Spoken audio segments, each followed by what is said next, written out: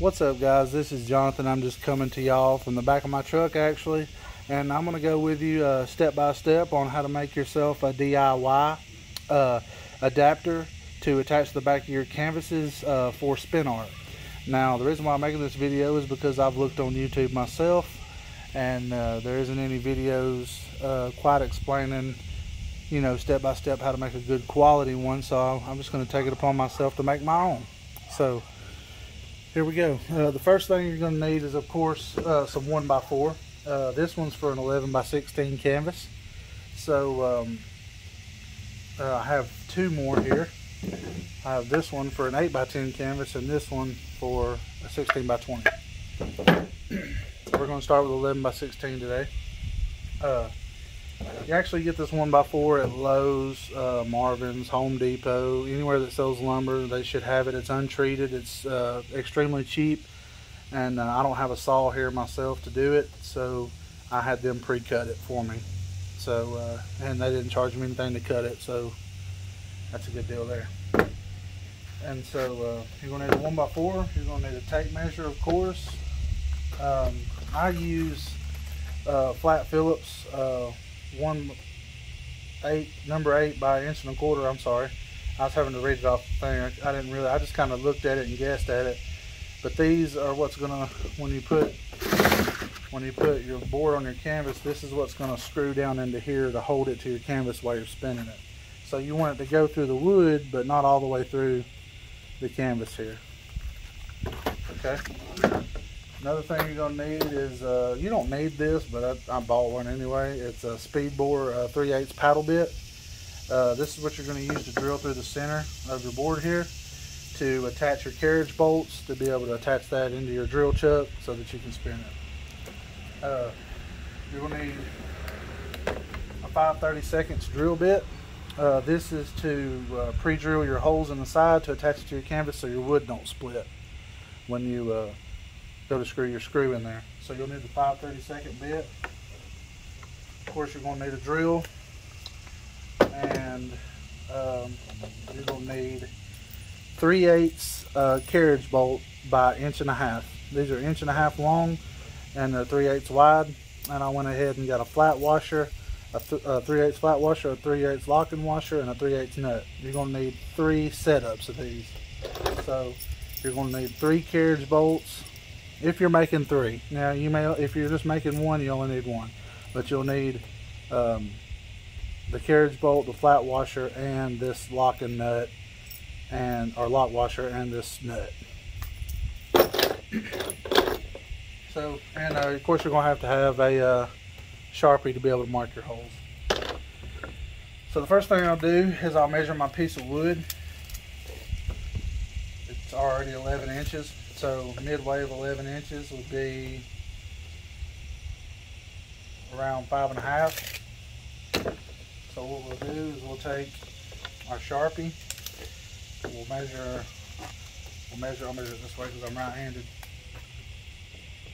Measure 11 inches is your width of your wood, or your length, and then 5.5 inches will be your mark. And you just put a little mark somewhere near the center, because what we're going to do is we're going to measure the side of our wood. It's a 1x4, it should be 4 inches long, but everybody knows that true lumber, rough cut lumber, is never going to be what it is wide. So this particular piece is 3 3/4 wide. So we'll just take and mark it at 1 3/4 inches, and that should be dead center.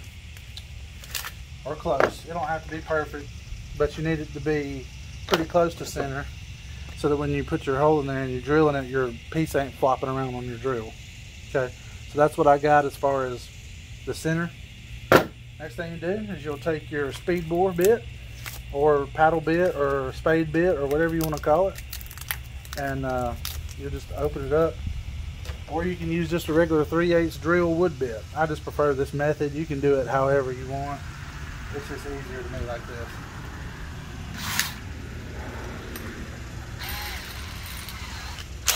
Put it in the drill, and maybe you guys can see that. Yeah, well, just turn this a little bit. But Just take and put the center of your paddle in there and drill that hole.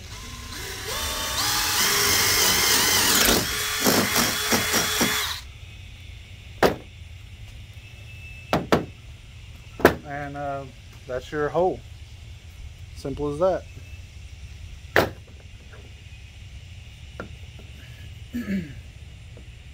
Next, you'll just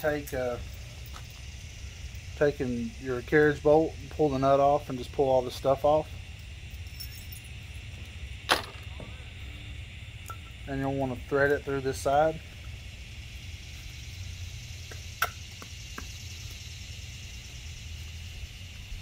Now it's not going to go all the way in if you get a carriage bolt, because it's got this square thing around it, and when you take your stuff and you put it on there and you tighten it up, it's going to pull that. It's going to pull that into the square part into the wood, so that it'll hold and won't spin loosely. Okay, so you'll just put the carriage bolt in there. You'll get a 3/8 drive, 3/8 wrench, or whatever you want to use, and tighten this all the way down until it pulls that in there. Okay, and that's how you do the center group, the adapter part. This part will actually go in your drill.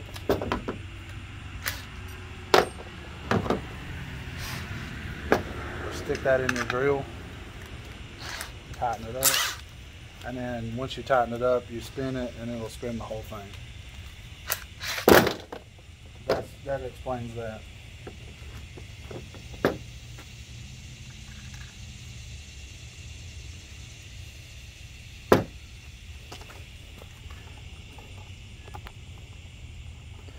So the next thing we do is bring our canvas over. Now, y'all notice this has got a hole in it. I bought it from Michael's, and they give you a discount for buying damaged product. I think it's 60% discount on a pack of 7, I think, canvases like this.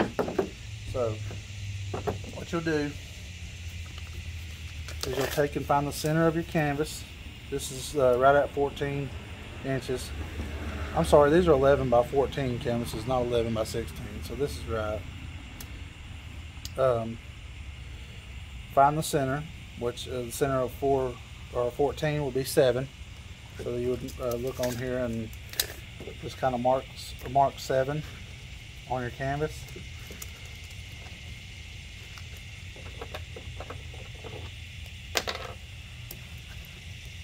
Put a little dot. And that's just a reference point. That's just where you're going to try to line up and try to get it as close as you can to that. Because if not, when you do your spinning, it'll flop a lot. And you just come on this side and mark 7. Put a little dot. And then on this part right here, you don't have to measure anything. You just got to basically come over here and kind of get a reference point, so that you don't come too far in on your thing and miss your canvas, or go too far on the outside and miss your canvas. So I'm just going to eyeball it kind of middle ways and put a dot with my Sharpie. And I'm going to do the same thing on this side. And at that point, you'll take your 5/32 bit and you will just basically drill your holes in the side, and or holes on where you put your drill mark right here, and on this side.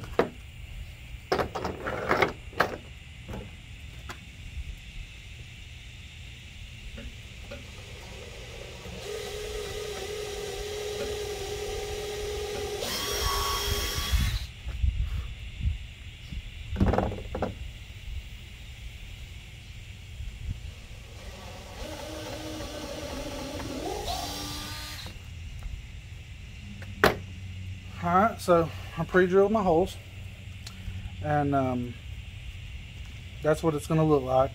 And then all you have to do is tighten this up, and it's going to tighten down. It's going to tighten down your carriage nut, and then when it activates that lock washer, it should stay. It shouldn't go anywhere. and then it's a pretty solid piece. You'll just stick this in your chuck of your drill and tighten it down, and that should hold it. And then what you'll do is you'll stick this on the side of your, and try to line it up as close as you can to where you make your marks. You're going to have to guess. Try to get it as close as you can, and you'll take 2 of your wood screws, the 1 1/4 inch, number 8 by 1 1/4 inch, and you'll actually take and run these down in here like this. And I'm not getting ready to actually do a canvas, so I'm not going to screw these down, but you guys get the point. Now let me show you this. Take these out. Now let me make sure you guys can see that. The thickness of your 1x4 plus the thickness of your canvas, you want the screw to go in and catch this canvas, but you don't want it to go so far in that it goes through the other side, through the front of your canvas. So this is actually a little closer than I would want it, but that would work out. Basically all you would do is just screw this down to where the flat part of your screw is flush with the wood, and you would know that you would not get too much penetration through there as to go through the front of your canvas. So that you would do that on both sides. Okay. And basically that's pretty much it, how you do that, or how I do it. Everybody does it different. You would just repeat the process for any size adapters that you may have, and you just tighten this down, and it'll pull that together right there, and it'll just pull it all together. And that's pretty much it, guys. I thank y'all for watching. If you have any questions, leave it in the comment section below, and I'll try to get back to them as soon as I can. But you can do this with pretty much any, you can do it with 2x4s if you'd like, but that's really heavy, and then you run into the problem of it not spinning very well in your drill because it's so heavy. Because you can get these canvases up so big, you know. And another thing to do is mark your size of your jig or your adapter or whatever you want to call it right here, so that you have easy access and you're not kind of guessing. But anyway, guys, thanks for watching. This is Jonathan, and I appreciate y'all taking the time out to watch my video, and hope y'all come up with some cool stuff.